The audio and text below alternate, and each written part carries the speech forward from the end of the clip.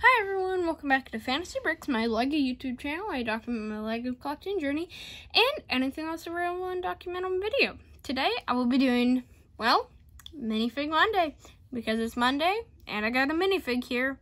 So, it's Minifig Monday. Today I will be showing my Mandalorian minifig that came in a total of 2 sets. The ATST Raider and the Razor Crest. I thought this was pretty fitting because, you know, Friday was the Mandalorian finale, and I thought this would work pretty well. So, you know, I thought this would work. So, here's the figure, and he's got some nice leg printing of his armor and stuff, and a little waist print. Chest print is pretty nice with the thermal, well, not thermal detonator, it's just a detonator there. His little strap thing that'll hold his longer rifle thing, more of the strap, but in the back armor, belt, and all in all,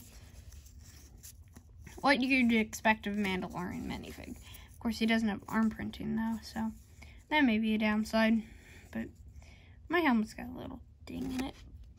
But the helmet, for sure, is a lot darker than I originally thought when I got it. Because this is like a lightsaber hilt. And it's really dark. Like, surprisingly. But, so, yeah. It's the back helmet stuff. It's the same helmet they use for, like, Jango Fett and Boba Fett and stuff. And so, nothing under it, as you can tell. Just a normal copyright in there. Black head.